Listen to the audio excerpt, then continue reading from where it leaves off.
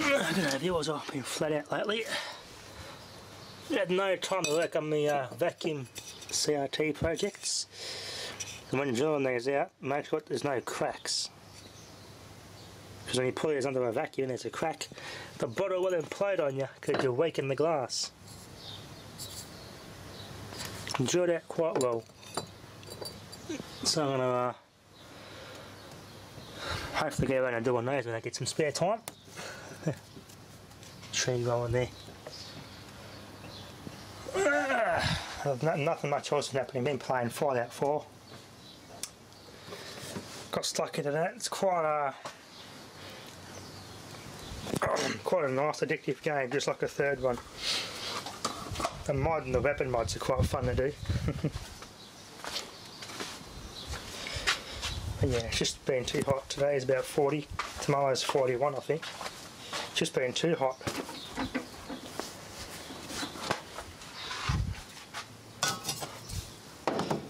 Got no room behind me to work on the arcade jukebox project, although the getting the drivers to work with the embedded PC. I got to get the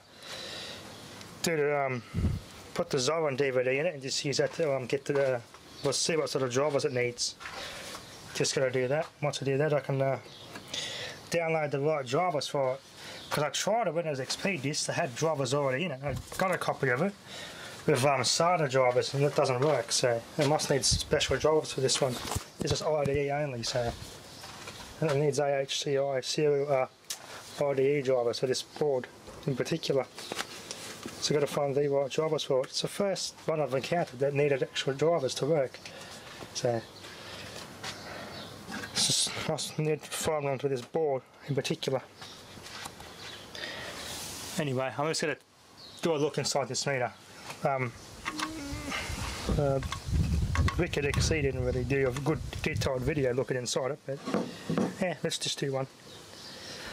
Raymond, got out 2007's posting me, he's going to post me my meter in the mail, hopefully today or tomorrow. It's all ready to go. So I can't wait to get that. Nice side Metropolitan Vickers. I'm going to test it against this meter. I'm not sure what else has got. It's put some other goodies in there too, so I'm looking forward to that when it arrives. Oh, smells. 34th week of 1987. There's our date code. In 1987, this one. That clip comes out, and that pulls a fascia off.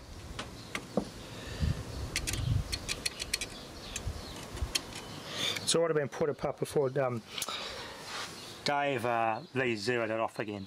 Reset it. Now for Machine Man, I've done millions of videos on meters, but he still hasn't quite figured out how to wire these up. Well, if you look at the terminal layout here, you get the two centre ones joined together. They're both for neutral there. So we've got active in, neutral out, and active out. There's two chunky ones here are your load coils, and they're where your active in and active out are. Active in, neutral in only, just powers the meter up with no load. And there's two go out to your power point.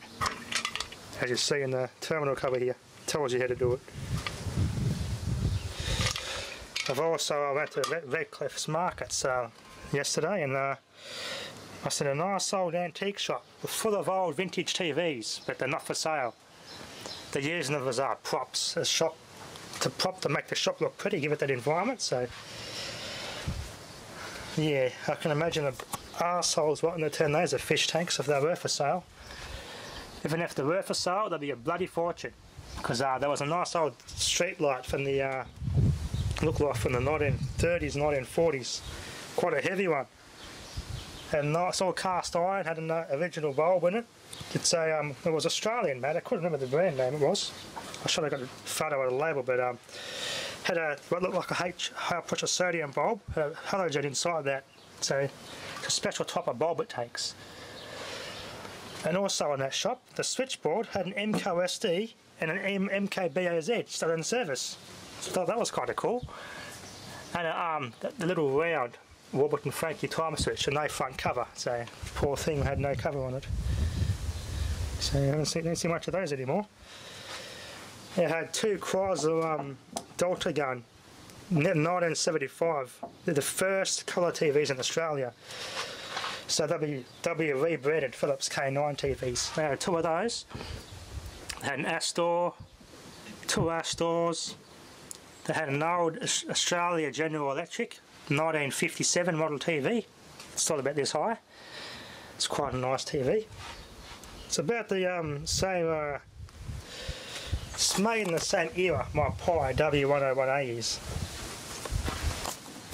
That also wasn't for sale because it was to prop the shop up, get the shop that nice vintage appeal. Had about I think there was about 7 or 8 TVs like that there. 2 colour Chryslers, rebranded Philips K9s, 2 Astors, 1 console, 1 smaller, and that floor standing AGE and a little portable Rankarina rebranded one, which is actually an NEC from the late 1970s black and white TV.